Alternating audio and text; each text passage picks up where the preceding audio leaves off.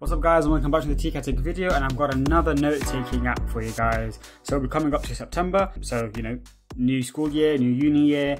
A lot of students will be looking for a new note-taking app or a note-taking app for them to use while at uni. They might be given a new iPad, a new tablet of some kind, and they want to figure out what is the best note-taking app for them to use. Now, often you got to commit to an application, otherwise you'll have a pain of switching files from one app to another. So that decision has to be made right the first time round, and there's disadvantages and advantages to a lot of different note-taking apps. So the one I've got for you today is Notewise.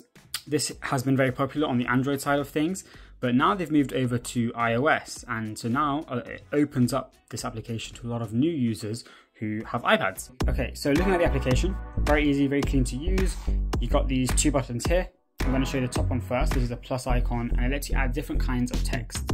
That's really key for you guys to understand that it's not just about writing on a free text. You can import a PDF, so you can annotate on your lecture slides, for example, or you can import like an image, so you can annotate on top of particular images as well. It also has a scan function, a built-in scan, so if you do have a document that you want to scan and then write over or just save in this application, you can do that too, and we'll touch upon that on these features later.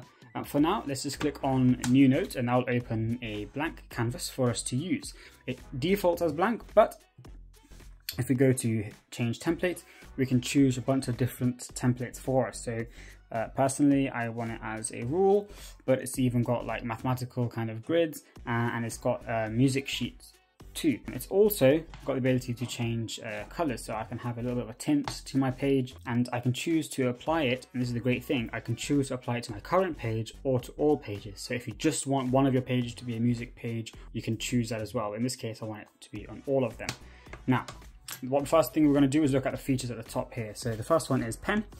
That's quite an obvious place to start. You've got three different pens: fountain, ballpoint, and brush. The one thing it is missing, I would say, is like a pencil. Not all note-taking applications have that, but some do, and it could be an additional useful feature to have. But the ones that it does have is plenty enough. Now, it does use the technology in the Apple Pencil. So what I'm talking about mainly is the pressure sensitivity. So the great thing about that, if I press really lightly on a piece of paper, it comes out light. But then if I press hard, it comes out hard, and that means that when you are writing, you do have that natural kind of look. Another feature that it has is the stabilization. Stabilization kind of smoothens out your unwanted vibrations. When you type, when you're writing or drawing, there'll be small little vibrations into what you do. So for example, with the stabilization completely off, try and draw a curve. And as you can see, despite you trying to be careful with it, there are little imperfections in it. It's not a perfect curve. Now, what the stabilization does, if I say increase it, it removes those vibrations, so that when I try to draw the curve again, it's drastically smoother. It doesn't change your handwriting, it doesn't change the way it looks, but it just neatens it up, and it's actually quite a useful feature. Obviously, you've got all these colors here at the bottom, and an infinite amount, should those options not be enough. Another feature that this does, which I really like, is the shapes. As you can see, you can hold to draw shapes. Now, a lot of applications do this, but however, this has a little bit of extra attention to detail that just makes it more enjoyable to use. So what I mean by that is, for example, if I draw a circle and I hold it, I draw the circle, and I can make it bigger, smaller. If I draw a triangle, for example, and I hold it, in this case, probably a bit more relevant, you can see that there's like an angle gauge. This means that if you're trying to draw exact geometric shapes, whether it's for drawing or for maths or for whatever, it can be very useful to have that angle gauge in place. Now, there are so many different shapes you can do. You can even draw arrows like that, but like I said, you can have a star, and even like hexagon, pentagons as well. Because those I'm particularly bad at drawing. The cool thing about it, again using the lasso tool, is that if I do select an image, I can actually edit it. So as well as obviously changing the shape of it and everything like that, I can increase the number of sides it has. 4 points, 5 points, 6 points, and increase or decrease the number of points I have. Same thing with this image. I can select it, and I can increase how many sides I want the shape to have. So if you then want to change it to a hexagon, pentagon, octagon, decagon, you can do. Now with the specific shapes tab, you can go into way more detail than previously. So you can actually have like a shape where you can choose a border and a fill, really customize what you want, and actually you've got geometric or mathematical functions here. So let's draw a graph. So I'm going to go to the next page. There's also another feature I like, just as a side note. To go to the next page, you just slide up and it'll add a page. It's quite an easy to use feature so that you don't have to go into like a menu setting to add it.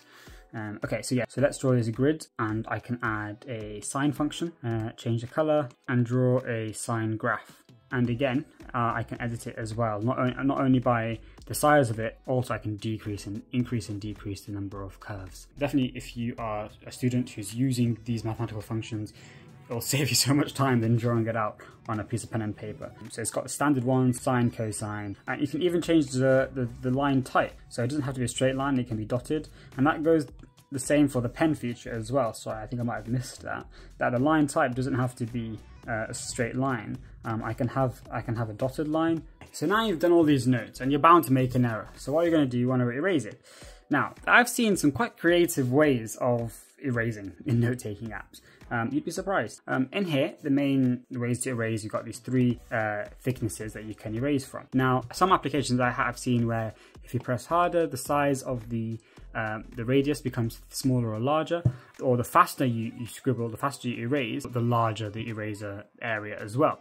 This one doesn't have that. It's got these three set size, but that's absolutely fine because it's got a bunch of additional features to help be very specific in what you want to do. You can choose to either erase part of an object, so like this, but if to make things easier, you can choose to erase entire objects.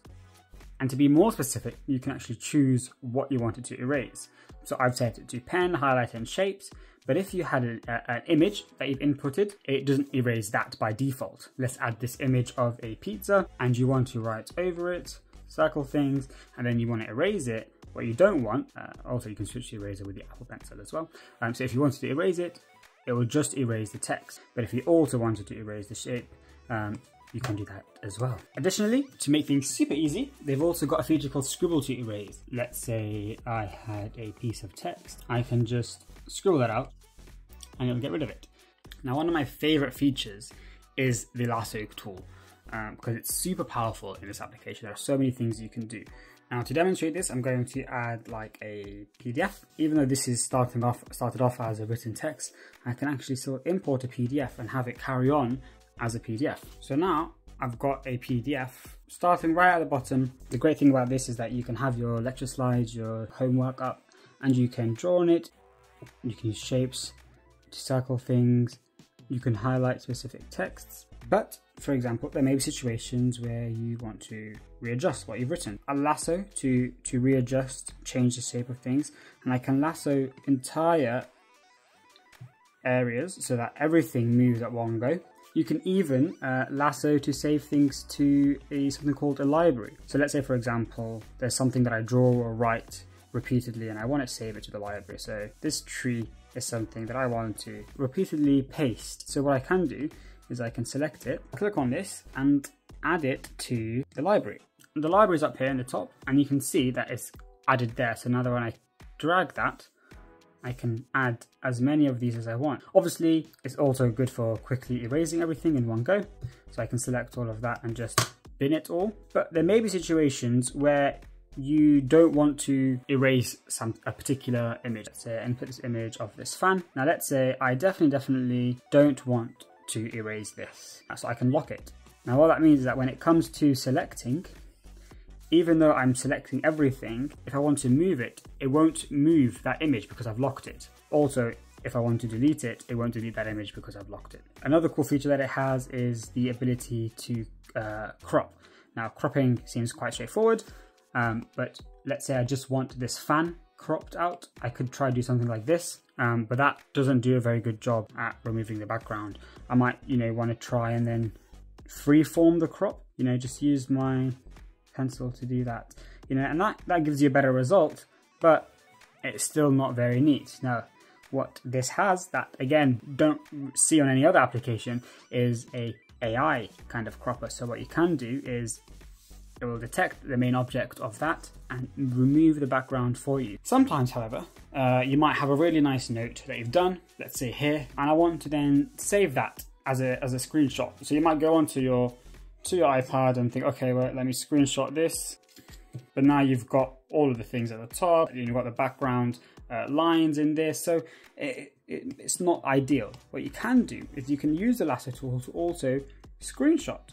So I can take a screenshot, and the key feature here, it's not what I've said at the moment isn't that groundbreaking, but the key feature here is that I can choose whether I want to include or exclude the background. So now let's say your background is a lined piece of paper, but actually you want to screenshot it without lined paper in the background. I can do that. So now I've removed the background. It saved it without the background. As you can see here, this is the screenshot that I did.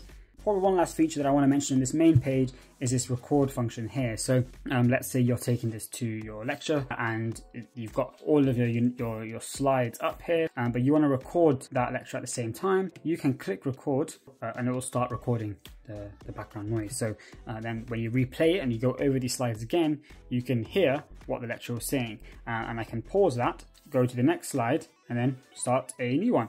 All right, so great features. I think this is honestly everything you need. The features is not the only thing that's important. You need to have the ability to organize as well. The first thing, for example, is that you can look at all your pages and you can easily reorder them. You can bookmark them and see what's in your bookmarks, and you can outline them as well. What the outline feature helps you do is basically set it as a subheading. For example, I can add this to an outline and call it artery, and I can add this to an outline and call it endothelial cell. And what that means is when I go to outlines, I've got these listed here so that I can quickly go into them. Another really important feature of a note-taking application is the ability to have a file system. Here you can put a folder within a folder within a folder, which is really important for organization. So for example, here I have a folder called heart. Within the heart I've got the biology, and in the biology I've got my note. Now the folder you can edit, you can customize with different colors and everything like that, and rename it. And the good thing about it is also you have tags. So let's say I've got another biology lecture, but this one's about the brain, and it's in a different module for the brain, let's say. So what I could do is create a folder called brain, and then I could put that in that folder there. Now I've got these two folders. Both of them contain the biology of different anatomy. So what I could do is I could actually create a tag. So I could create blue as a tag for biology, and I can tag that lecture, and I can tag this one too. So now let's say I've got loads of different topics, subjects that I've studied, but within all of them I've covered a common topic like biology. I can go into that tag, and now I can see all the biologies of all the different subjects that I've done. So it's a good way of grouping and organizing it. All right, and finally I've got a couple final little tips or features that I want to mention. Notewise also supports split screen, so this is especially good if you've got a really large tablet like the Plus models. You can actually open it in a new window and that split screens it, so you can have potentially two notes going on at the same time, and because they're the same application, you can copy it and then paste it between notes. That's one thing. The second thing, again, I just want to show you guys, is that I mentioned that you can access Notewise on the web. So let's show you that. By the way, if you've not seen my review video of this laptop, then you're missing out because it's amazing. So what I'm going to do is, to make it easy for the camera, is going to move that tab to the bottom screen, and you can see this is not an application, it's a web page, and it has all the notes that I just made. That's really good if you are if you're in the library and you want to access your notes, then you can use that as a way to access your notes. Now that is with the upgraded version, so with the cloud features. It's free to download, it's free to use, you can use it like normal, but you're limited to using it on your iPad. You can upgrade and have it as a cloud format. The cloud format is particularly useful because that means you can access it from other devices and you can access it from a web browser. So let's say you're not on your personal device, you're on a public computer in a library, you can still access all of your notes. You don't really see that often on note-taking apps, so it's great to see that here. But you can just pay a one-on-one time unlimited access, and then you can get nearly all of the features, but you're missing out on some features. So for example, real-time collaboration, you can't share notes with other people, and you can't view your notes in the browser. So depending on your needs, you can kind of choose what plan you need. But if you really wanted to, you can of course use the free version as well, and that keeps everything local. All right, guys, I hope you enjoyed this video. That's a deep dive into this application. I hope it's given you a good idea on whether this is the kind of the app that would be suitable for you. Like I said, it has pretty much all the features I'd be looking for as a student, as a professional. So let me know what you guys think in the comments below. Otherwise, I'll see you on the next TKTech video.